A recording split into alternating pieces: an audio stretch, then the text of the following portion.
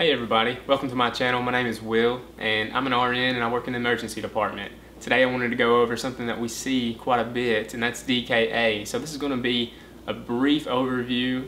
It's going to be something good. If you don't know anything about DKA, it's going to give you a handle on it. However, if you're like in nursing school and you're looking to pass a test just by watching this video, you might want to move on, okay? Alright, so DKA is Diabetic Ketoacidosis. And what that is, it's a high level of blood sugar in a person's body. It's usually in type 1 diabetics.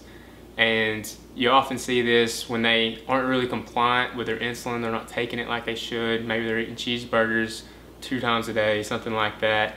Or you see it in people who have some kind of concurrent illness, right? So they've got a type of infection going on somewhere. You see it in heart attack patients too. So just because you see DKA, you don't think, oh, that's their only problem. Maybe they have something else. Maybe they're septic or having an MI. So why is their blood sugar so high? Well, the pancreas produces this hormone called insulin. This is going to be super brief, okay? Insulin puts sugar into the cell. It's not working properly, so they have high levels of blood sugar. That's all you need to know. Okay, so you know what it is. Now let's kind of go through what a person looks like. What do they present with? So we're thinking symptoms, and there's 3 symptoms that I think about when I think of DKA, stuff I learned in nursing school. I think of polyphagia, polydipsia, polyuria, the 3 P's, okay? Polyphagia, that is like just an increased hunger. These people are always hungry, and it's important to note that these people are hungry not because like their stomach's empty, they haven't eaten in a long time. It's because the cell is starving. The cell is starving because there's no sugar getting into it. So they're hungry all the time and they're eating, which raises that sugar even more, right? They're also, we talked about polydipsia. Polydipsia is an increased thirst, and that is due to polyuria. Polyuria is peeing a lot. The body's trying to compensate for this elevated glucose, and they're trying to pee it out. Your body's trying to pee it out. They're going to be peeing a lot. Because they're losing all this fluid volume, they're going to be drinking, trying to replenish it. By the way, how many times did I say peeing in that last clip? Had to have been at least 5, right? Okay, so some other symptoms, and this is probably the most important to know, is that they're going to be dehydrated, okay? Like I said, they're peeing a lot, losing a lot of fluid volume. So that's one of the more important things to correct in DKA is their dehydration. So when you think of dehydrated, you think of dry mucous membranes, right? Their saliva, their mouth is going to be dry. Their pulse, if you feel it, it's not going to be that bounding pulse. It's kind of going to be a little weak, okay? They might be a little hypotensive, which means they have a low blood pressure. They might have a little tachycardia, high heart rate. All those things go along with dehydration, and it's important to know the symptoms of that and recognize it, okay? We want to know how dehydrated they are. Is it severe? Is it just mild? What are they? Alright, so these people are also going to have abdominal pain. Alright, they're going to be cramping, their stomach's going to be hurting. The reason for this is their body's pH is actually dropping into a more acidic level. The reason for that is because the cell's not getting any sugar from the body. Insulin's not going, it's not putting sugar inside the cell. So what they're doing is the body's breaking down fats to create energy. Okay? A byproduct of this fat breakdown is called ketones. This is important to note. It's the key to DKA. But it's breaking down ketones, which is acidic. So they're going to have an acidic state in their body, which is pH below 7.35. So they're going to have the abdominal pain, and also they're going to be breathing like they just run a marathon, okay? This is called Kussmaul's respirations. I'm not even sure that's spelled right, okay? But this is a very good NCLEX style question if you just want to remember Kussmaul's respirations with DKA. They're breathing off CO2. CO2 is acidic, so if you breathe it off, it's going to raise the pH. That's a body compensation mechanism, okay? That's the body trying to compensate for the acidity that it's currently got because of the ketone breakdown.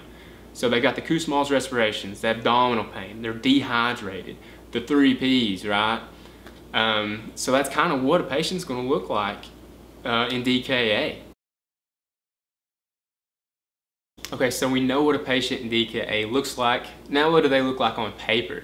And by that I mean, like, what do their labs look like? Like I said, the pH is going to be low because they're acidic. Their body is in an acidic state. acidosis, diabetic ketoacidosis. It's in the name, it's acidity. So it's less than 7.35, and they're also going to have ketones in the urine or their serum. Very important to note, okay, because that kind of makes or breaks DKA. They have to have ketones. Their blood sugar is going to be over 250 if they're in DKA. There's a correlation between potassium and insulin. So something that you also need to look at on these lab results is the potassium level. They might have a high potassium level coming in, but if you start to administer insulin to treat the DKA, it's going to drop the potassium level. Because insulin, not only does it put sugar inside the cell, but it also puts potassium inside the cell. And you're going to have to watch the levels on that, because if their potassium gets too low, that can cause some serious problems, and one of them is like a cardiac arrhythmia, okay? And you don't want that. So watch the potassium. Keep a heads up on people. If you're looking at the potassium level and you're thinking 2 steps down the road, you're doing a great job nursing or whatever it is that you're doing. Alright guys, so we know that their pH is going to be low, their blood sugar is going to be high. We're watching that potassium to make sure it doesn't go too low. We know they have ketones in their urine or in their serum, in the blood levels. So let's get into the good stuff now, right? And that's treatment. How are you going to treat these people? And just common sense, just think. They're dehydrated. What are we going to do? We're going to give them a bag of fluid. Some type of isotonic fluid. We do 0.9% normal saline. And that's what we give. We give them in a bolus, get them hydrated. Obviously, once again, common sense here. If they're hyperglycemic, they have a high blood sugar level, they need insulin. So we're going to give them insulin to treat this, okay? And most likely it's going to be an insulin drip, probably going to put them in the ICU. But we're going to give them fluids, we're going to give them insulin. What did I say earlier? If you're giving insulin, that tends to decrease the potassium level. Don't be surprised if you see potassium ordered just as a prophylactic measure to combat any kind of hypokalemia, okay? So we're going to watch that, but those are kind of the 3 basic treatments. You're going to give them fluids, you're going to give them insulin, and you're not going to let them get hypokalemic. Okay guys, that's a brief overview of DKA. Obviously as a nurse, there's some things that you're going to want to keep in mind, right? You're going to be doing the hourly blood sugar checks, especially if they're on an insulin drip. You want to know what that blood sugar is doing. That was my dog, Ollie, right there. You're going to want to know what the blood sugar is doing.